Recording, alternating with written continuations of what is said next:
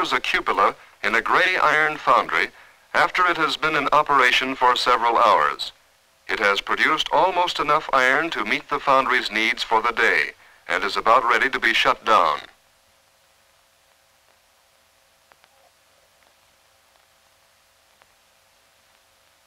Certain telltale signs indicate when the end of the heat is near. One of these is a glow appearing at the charging floor, an indication that very little unmelted metal remains in the cupola. Another helpful sign is the reduction of air pressure as indicated on the air pressure gauge. When the air pressure drops considerably below normal, in this case below 20 ounces, it is a further indication that the cupola is running dry.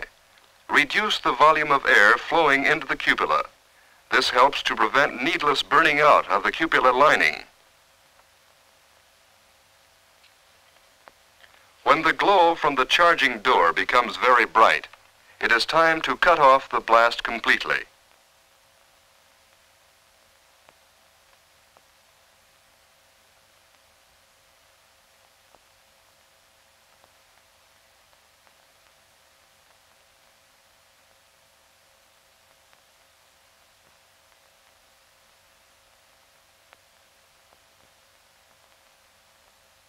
The remaining molten iron in the cupola is now drained off.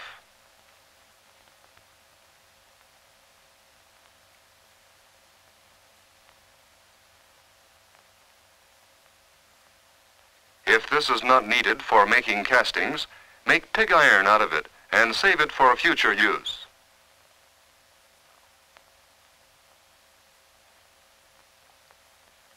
Before dropping bottom and draining the cupola, make sure that the floor under and around it is dry. Moisture caught under the hot drop will form steam rapidly enough to cause an explosion.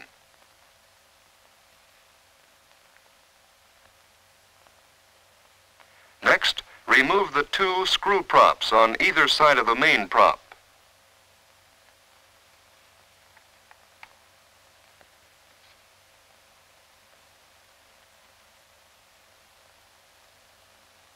Now, set the metal drag in place to receive the hot drop.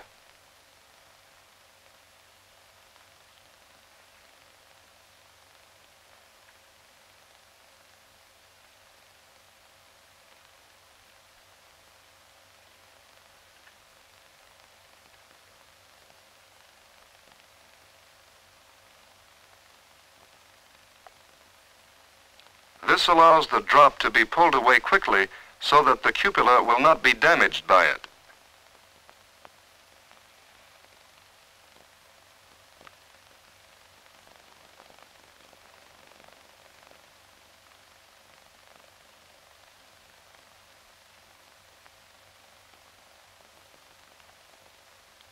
Hook the chains onto the main prop and the metal drag and cover the drag, chains, and floor with sand to protect them from the heat. In this foundry, the power for drawing the bottom prop and for removing the hot drop is provided by one of the foundry cranes. This is both a labor-saving and a safety measure. Materials still left in the cupola are dangerously hot, so all workmen must remain at a safe distance while the bottom is dropped. At a signal from the foreman, the chains are drawn and the main prop released. The crane continues to pull the chains until the hot drop is drawn away from the cupola.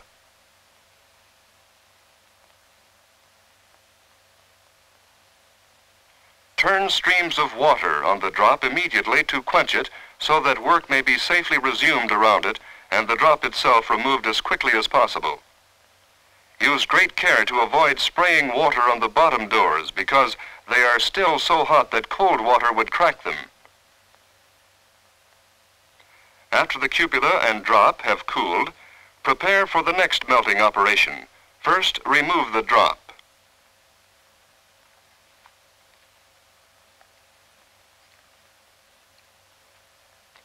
Next, the interior of the cupola must be cleaned out. To reach the various parts of the cupola that need to be repaired, a plank is placed across the bottom doors.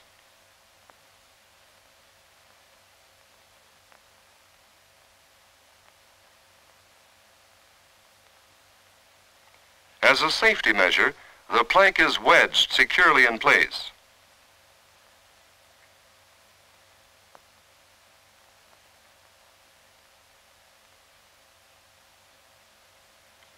But before entering the cupola, be sure that the safety screen is also in place.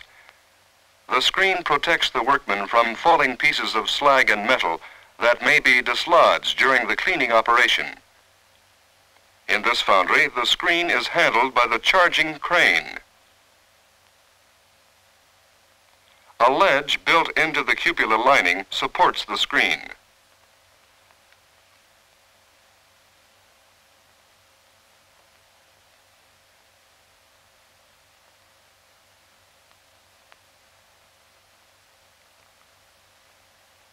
After the screen is in place, lower a work light through the safety screen door.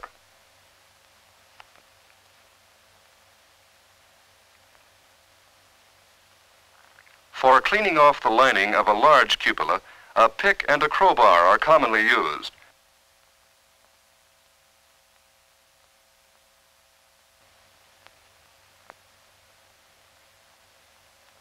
Inside the cupola will be found accumulations of slag, coke, and metal adhering to the lining.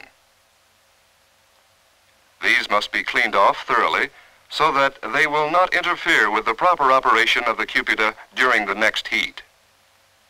Be sure to cut away all of the slag and other accumulations, but avoid gouging out any of the cupola lining unnecessarily.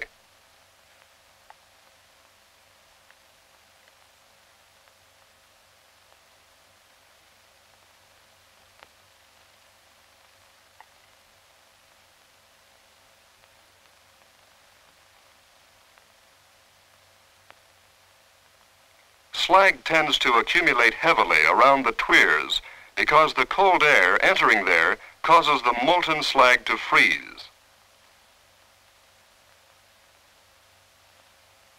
Tweers must be cleaned out very thoroughly so that air can enter freely.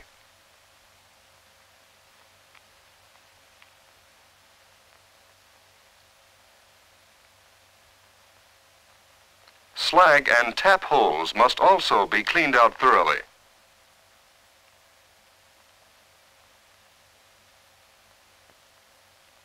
In the case of the tap hole, the lining around it must be knocked out too, leaving a large opening which is known as the breast.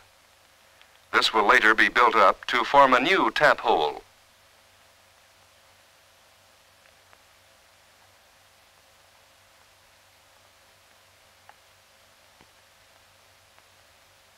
The tap and slag spouts must also be cleaned out.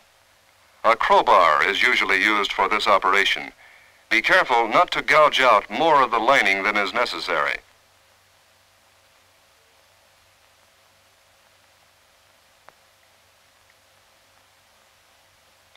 After the heat and after the cleaning process, the lining may appear as irregular as this.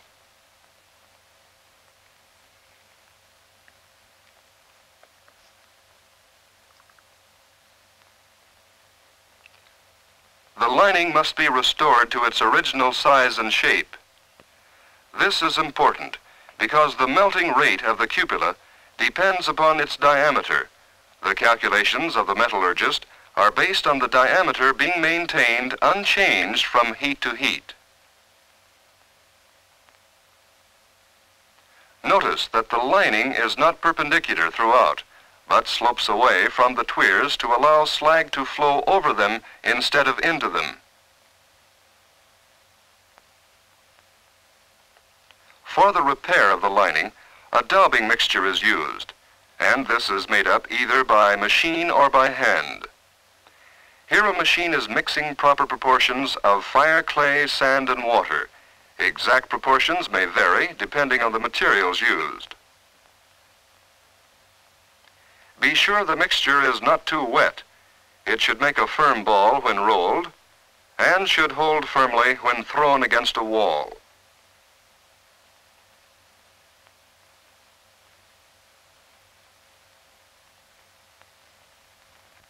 Before applying the daubing mixture, wet the surfaces to be repaired. In this foundry, a hose is used. Frequently, a foundation coating of clay wash is applied instead of plain water.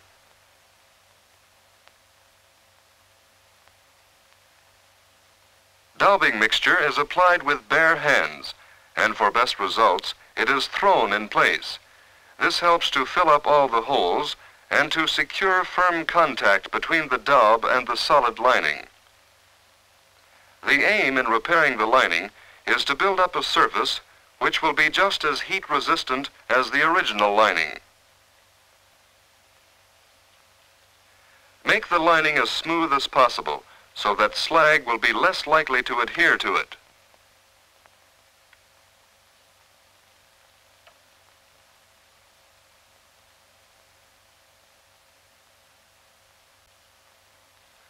Wherever the lining has been cut back more than 1.25 inches, fire bricks are used to build up the lining. These bricks are set in a layer of daubing mixture and then covered with more daub, which is finally smoothed with clay wash.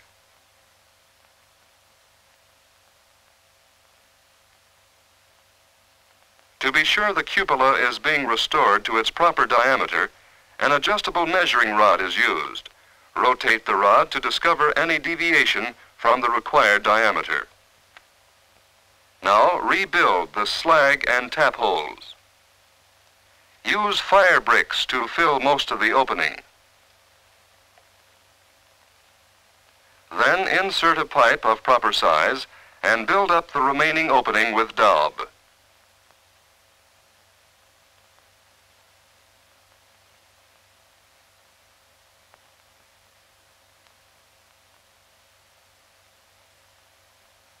Use daub to cover the bricks completely, again throwing it into place.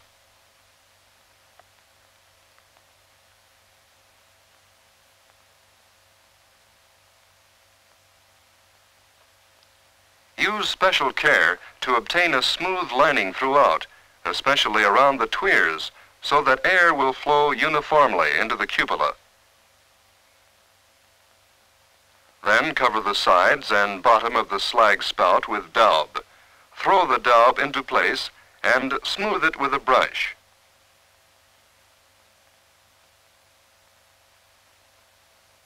Withdraw the pipe carefully.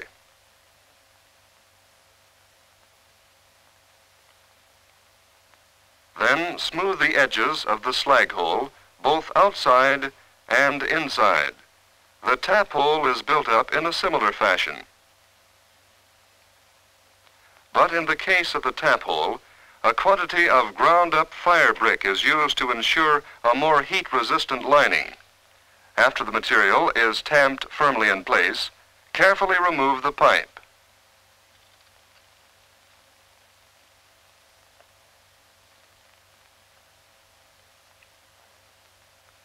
Then cover the material with clay wash. The remainder of the breast is then filled with daub, and the tap hole finished in the same way as the slag hole.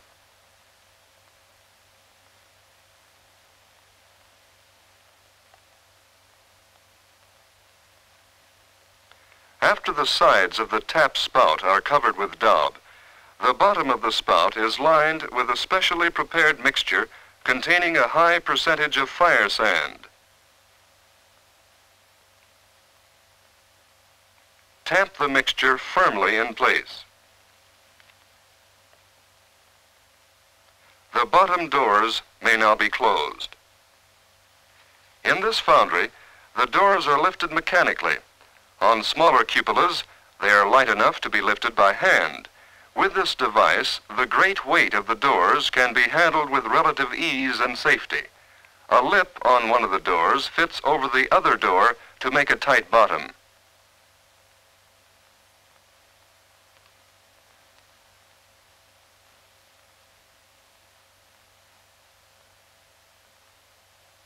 Now prop the doors up solidly, using first a screw prop under each door. Screw the props as tight as possible.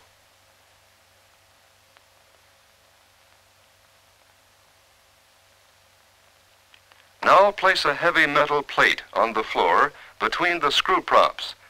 Set one end of a solid prop on the metal plate and wedge the other end against the lip of the bottom doors.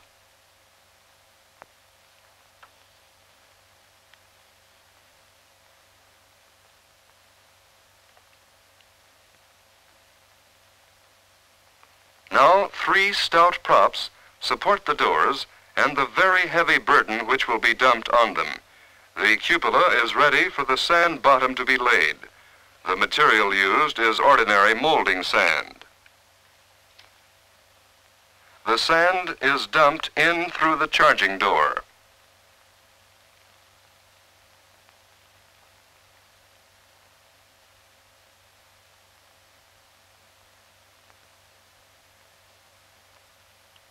Since the safety screen was removed before this operation, it is now replaced.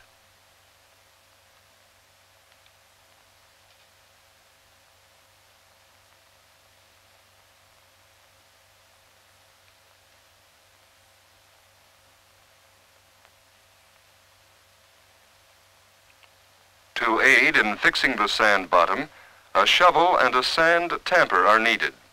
The sand tamper is a rod with a heavy metal disc on one end.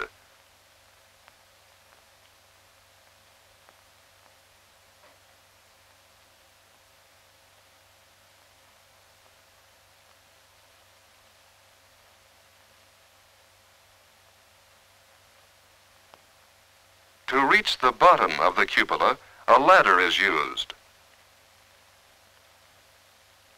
Lower the ladder carefully so as not to damage the repaired lining.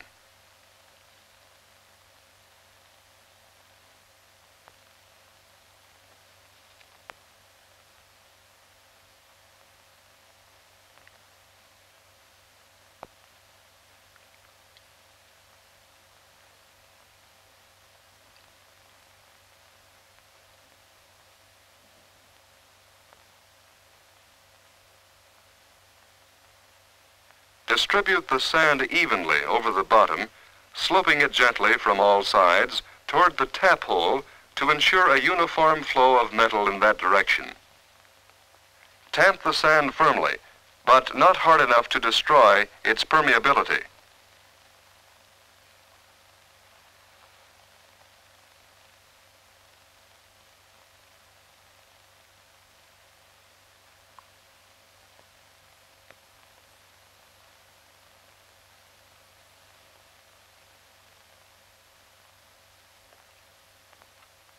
A slope of about 3/4 of an inch to the foot is sufficient.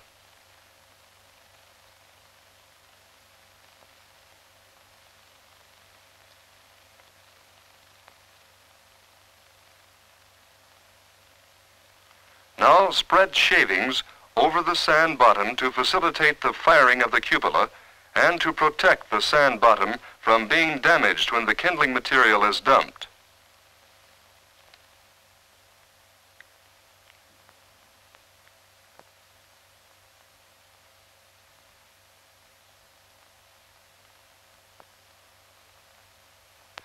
A quantity of flat boards is also needed to make a protective covering over the newly repaired lining.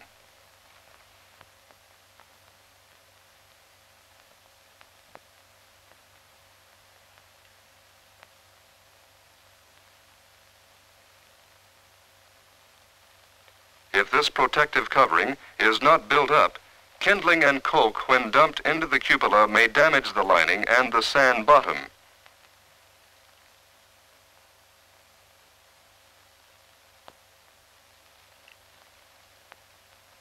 After the ladder and safety screen are removed, the cupola is ready for its next melting operation.